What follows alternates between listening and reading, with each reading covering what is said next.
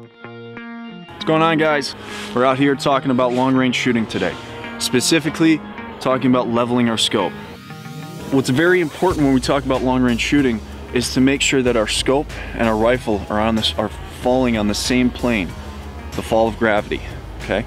So what's gonna happen when this bullet leaves the barrel is that it's gonna fall straight down towards the center of gravity, which is the earth. But if we cant our scope in any direction, right? Let's exaggerate it a little bit, right? What's happening is that you can see that your turrets are across, right? Just like so. They work on two perpendicular planes.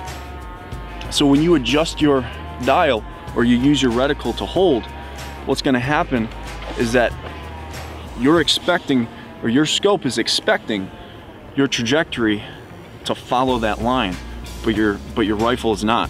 Your rifle is going to fall straight down towards the earth, regardless of where your scope is. Okay, so if you don't have a scope level and you don't know that there's minor imperfections, right? Take a look at the bubble. If you don't know that there's minor imperfections in how you're canting your rifle, it's very easy to miss targets, mostly off of windage, but there's a slight elevation error too. But it's very easy to compound errors in windage calls based on canting your rifle.